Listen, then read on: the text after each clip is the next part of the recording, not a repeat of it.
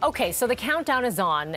In nearly 6 weeks, less than 6 weeks, kids will be back in school, but the province's back-to-school plan has yet to be released.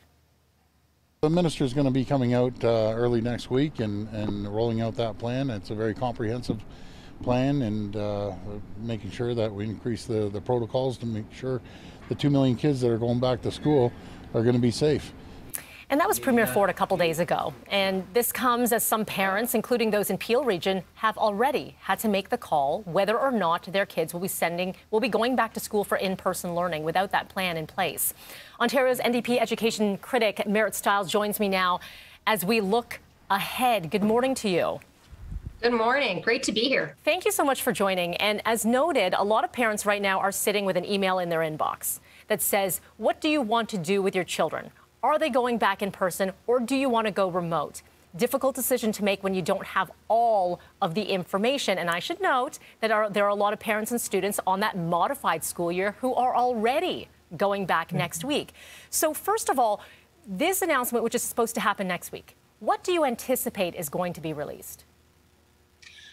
Well, I mean, it's really anyone's guess. I think the really unfortunate part about it is that we're now like 5 weeks out from, as you said, most students going back to school. Most education workers are starting to think about, like teachers are starting to think about their lesson plans, and school boards have already put in place the measures. So I'm really worried that whatever they do next week won't be enough, because we so far have not seen enough measures in place. I hope that they are willing to do the hard work over the next 5 weeks to really improve ventilation, for example, in our schools. And I'm also hoping that they're going to talk about a proactive vaccination plan for those kids and workers who are eligible for vaccines but still don't have it, because we're really tight now. We're actually kind of past the point where everybody could possibly have those double doses, and we need to have a plan in place to make sure as many people who are eligible as possible are fully vaccinated by September. Would you like to see this somehow mandated? You know, what we would like to see right now, and I've been talking to lots of people across the province about this, but I think the most important step right now is to just remove the barriers. And what we haven't seen from the government, and our leader, Andrea Horwath, has been talking about this, is that kind of final push plan to really drive it home for families. We should be reaching out to all those families, and we should be making sure that it's part of the way, the way we register our kids at the school year. We have to say they've had their measles and their chickenpox shots. We need to do the same thing for COVID. You mentioned ventilation. So, okay, within 5 weeks' time, what, to your knowledge, has already been done, and what can actually be done within such a short time frame? Well, right now, it's a patchwork across the province, from what anybody can tell. And the other thing that's really, I think, concerning is that it's not transparent. There's no reporting publicly, so we don't actually know. So some boards, bigger boards, have been able to put a HEPA filter or deal with some of the air filtration issues in their buildings. But right now, we don't have necessarily the same number of air changes that are being required by a lot of the experts. And that's concerning to me, because the government's going to come out and they're going to say, oh, we've spent all this money on ventilation already, but we don't see the results of that, and we don't know, and parents won't know whether or not that's happening in every classroom that their children are in across the province. And it's going to be so important, like really important, for those kids who are not eligible for vaccines, especially those under 12s.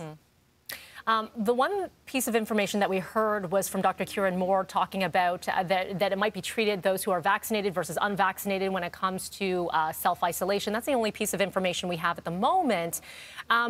What is your big push here right now? Because in an ideal world, smaller class sizes would be great. Changing of all the ventilations, upgrading, that would be great. Testing and vaccinations, that would all be great. But realistically, all of that's likely not to happen. So what is the #1 priority for you that you want to see right at the top of that list for that plan? Well, I think that we have to, I'll say, first of all, I need to say, it is appalling that we don't have a plan in place across this province, that boards have had to make this up on their own. It's appalling. And it's appalling that we as parents have had to make these decisions before we know the details. So that's the first thing I want to say. But the other thing that's really, really important right now is that push to improve ventilation and to keep the class sizes small. I know it seems impossible because we've had a government that's for almost 2 years now, a year and a half, have not met these measures, but they're critical. But I think the big thing that they have to really focus on over the next few weeks is that final push on vaccination. It is, again, going to be critical. And I hear from families and from education workers across the province who are having a really hard time still getting that second dose. So we need to be out there doing that work, and it's critical. And I think we also need to set the bar a little higher. We need to expect more from this government. They can do it. It's just the only thing that's lacking right now is the will. Okay, we'll see what happens next week. Education critic Marit Stiles, we appreciate you taking the time today. Thank you. Thank you so much. And again, we should note that we have extended the invitation to the Education Minister, Stephen Lecce, to join us here on Breakfast Television. We have yet to hear back on any confirmation on that. But as soon as we hear a plan, we're going to get that to you and try to get you as much information as we can.